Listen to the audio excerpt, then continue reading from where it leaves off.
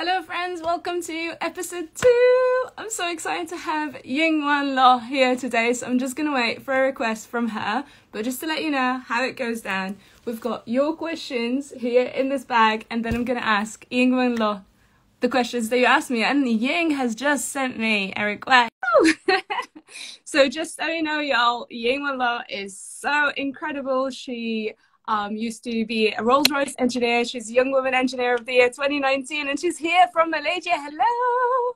Hi, how are you? How are you? Very good, thanks. I'm so excited. Me too. What time is it over there?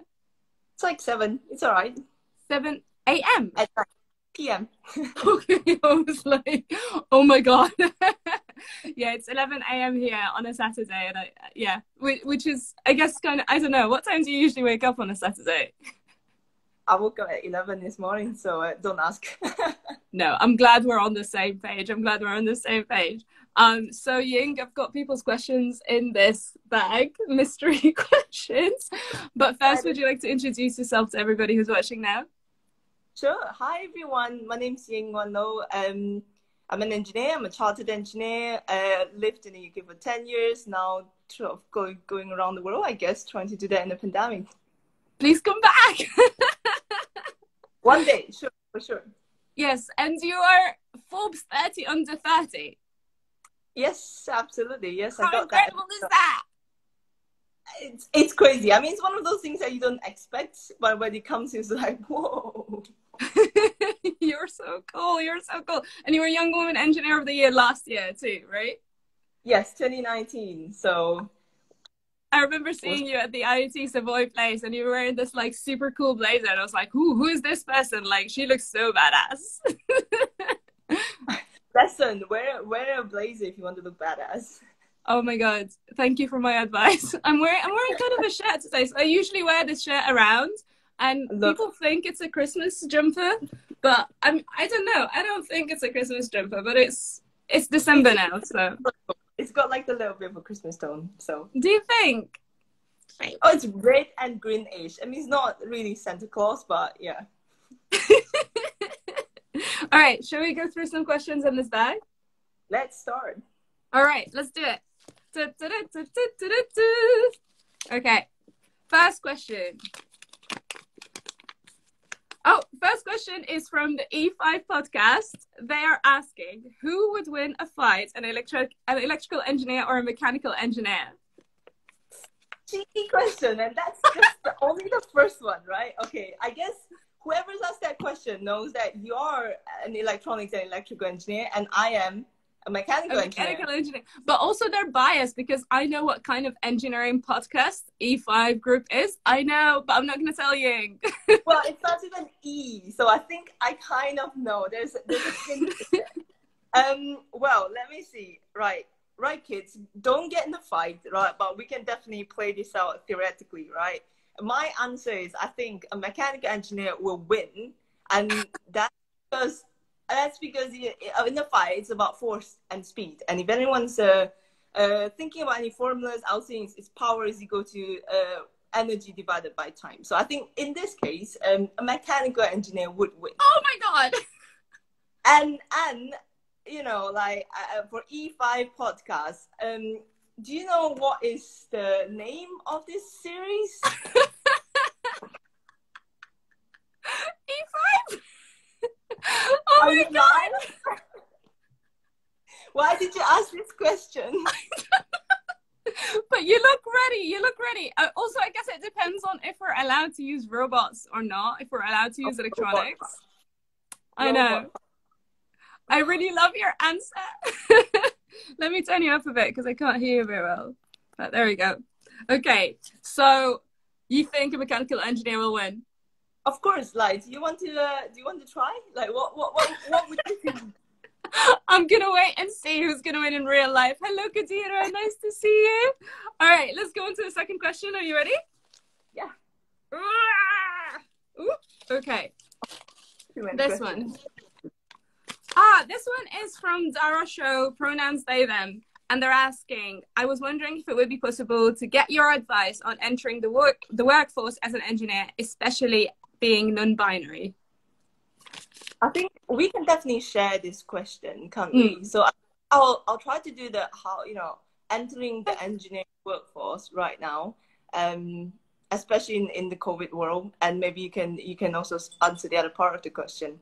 I think at the moment, entering the workforce, everything's remote, so it's gonna be weird. It's hard to start that connection with your colleagues, and you have to be a lot more proactive. From a non-binary perspective, I think I would just say from what I try to do is always be a good ally, and I always try to educate myself. And I think certainly the awareness is there to get people to be more supportive of this environment, even whether it's remote or in person. Yeah, I think that's my take. It's challenging. We have to be more proactive, but there's also awareness building out, and we have to, there's a lot more work to do. What have you ever been around any spaces within engineering that catered for non-binary people? I think in my last workplace, there were gender-neutral toilets, which is awesome. Yeah. I think a lot of people wear like pins and things like that to signal that we are an ally. So, feel free to reach out. And also pronouns in emails, and also your work profile always helps. And also how to address such a like simple thing to do that like is so powerful. Just putting your pronouns in your email, even if you are cisgender. So I identify as like gender confused. I'm like non-binary woman. I don't know. But I know that I don't have this, when somebody looks at me, they don't instantly go like, oh, this person is non-binary. So I've not had any explicit discrimination because of that. And I've not had that lived experience as probably Dara would. But I know that as, I guess, a minority, you go into workspaces with two mindsets. I guess you could go in to try and change the world, and it's a lot of mental energy, but it's really rewarding.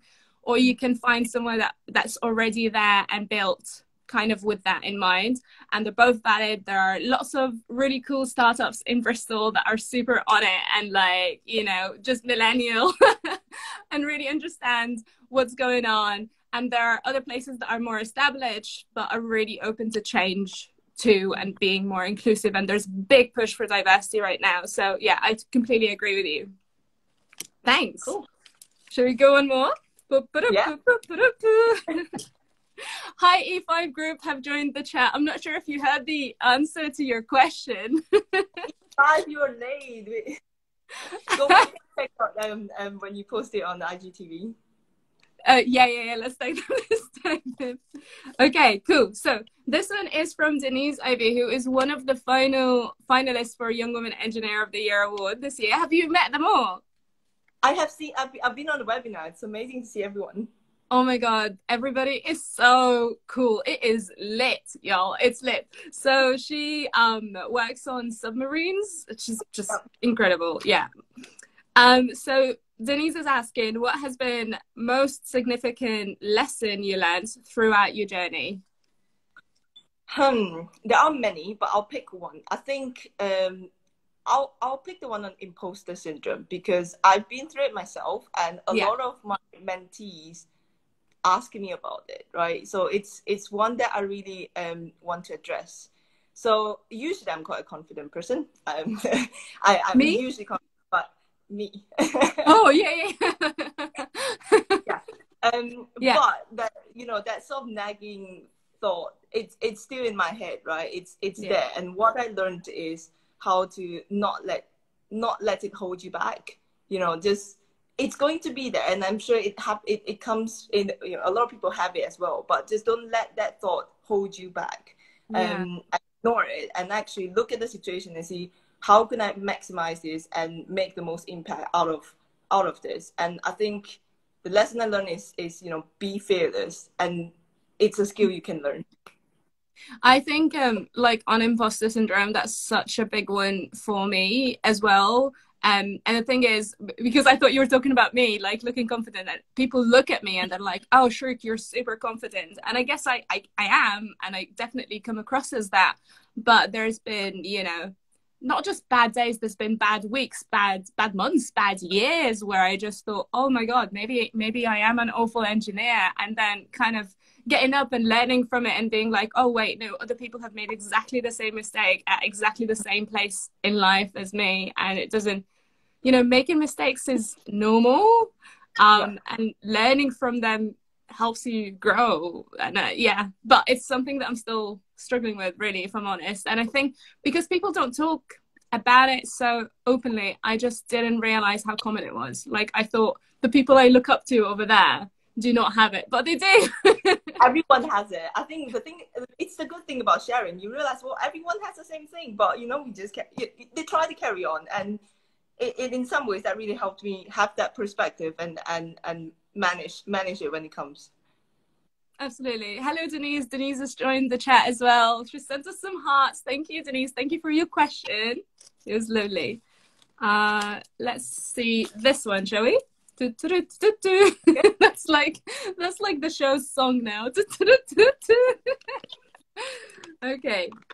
This one is from Lara Lalemi, and she says, I was wondering if you have the time to chat about being a science communicator and how to best engage an audience and secure repeat clients. Loving the episodes, by the way. Thanks, Lara.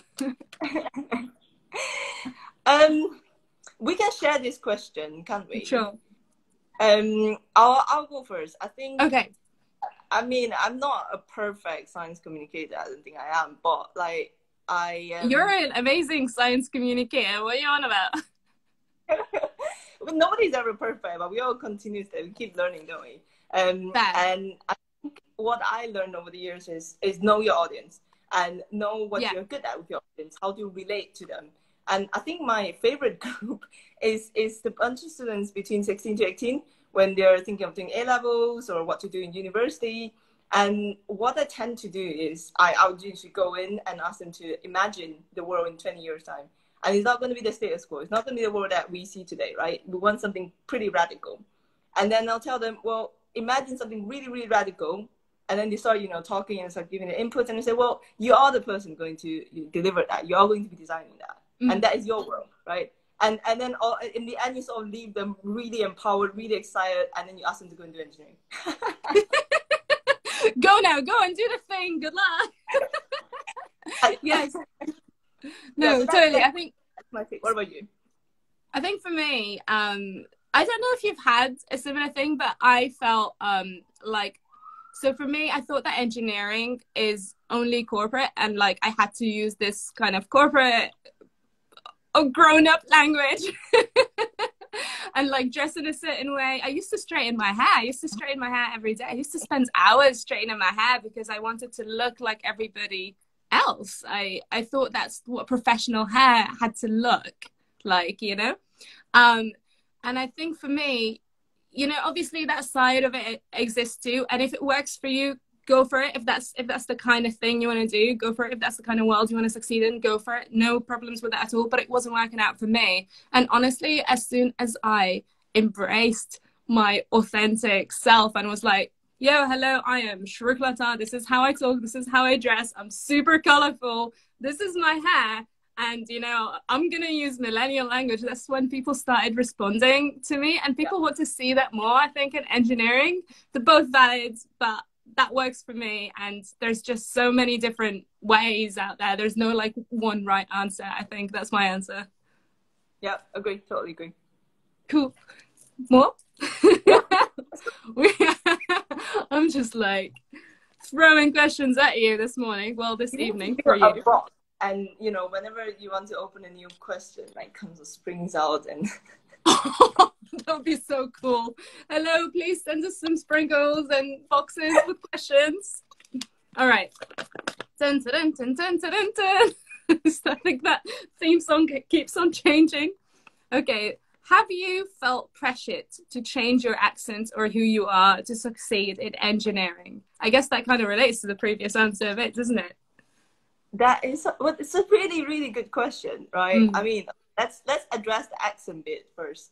I have a very confused accent. I don't think I have a lot of control over my accent. It kind of have its lives on its own, and it just, you know, do whatever it wants. English is not my first language, so I came to Scotland at the age of 19 and spent 3 years there.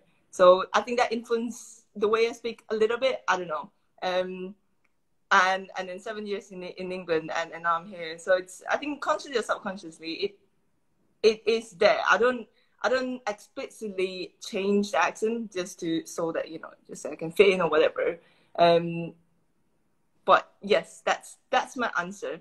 Whether I've changed myself in some other ways just to not be successful, but like to fit in. Unfortunately, be very frank, yes, I've done that when I first started out. I tried to fit in. I tried to join in the banter and lower my pitch of my voice just so that I can fit in the gang. You know, to be honest, I mean, yes, that happened. And was that the right thing to do? I mean, no, I don't think so, because that's not my authentic self. And having been through that, that's why I'm so passionate about diversity and inclusion. And that's why I'm so passionate about people being able to be themselves rather than trying to change themselves to fit in a certain environment. And I hope, you know, both of us, like what we're trying to say with this platform, is trying to make sure that everyone's included in the workplace, not just be there as a token, but that you genuinely don't need to change yourself. Absolutely, to fit in. Yeah. So that's my answer. I know for me, this is a really difficult question to answer, if I'm being completely honest, because yes, oh my God, I remember like as a child trying to sound as British as I possibly can, and like being upset if I had a bit of a twang or like something sounded a bit American or a bit Egyptian. I'm Egyptian, obviously, so things are going to sound a bit Egyptian.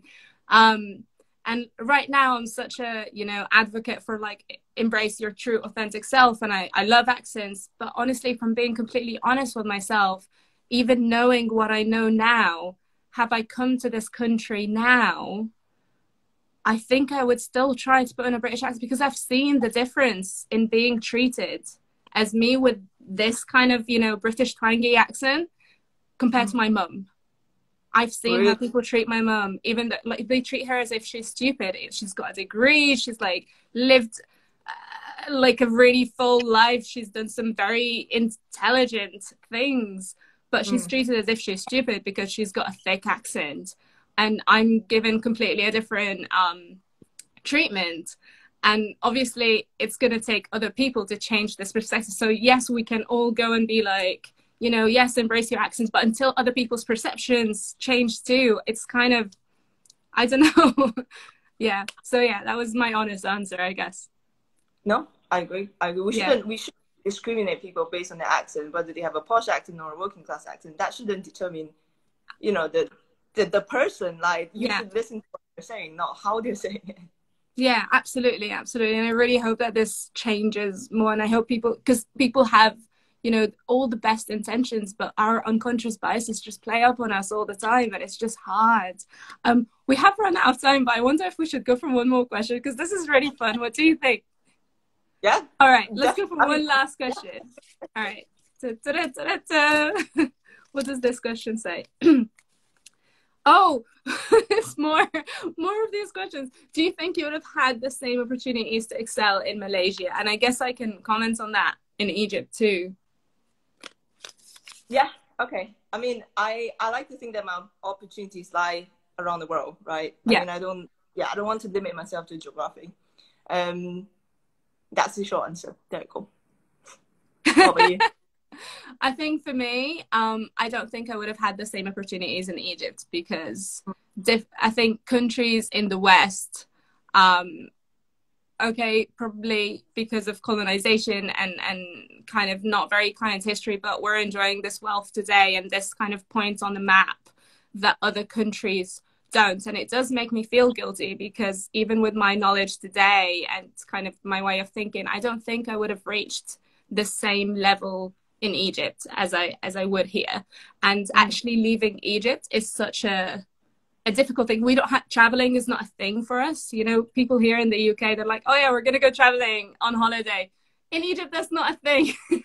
You know, freedom of movement isn't equal around the world, unfortunately. So yeah, that is a shame. And I hope the world becomes a more equal place in the world. I feel like, you know, those beauty pageants, like, I want world peace.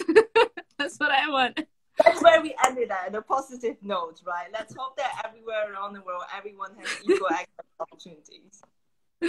Thank you so much, Ying Wan Loh. You are incredible and I love you. And like, despite you have all of these incredible awards, but you're such a down-to-earth person and super easy to speak to. Thank you for coming. And I'll speak to you in a little bit. Just me and you later. Okay. Yes. Talk soon Nice. then. Lovely to speak to you. Bye bye.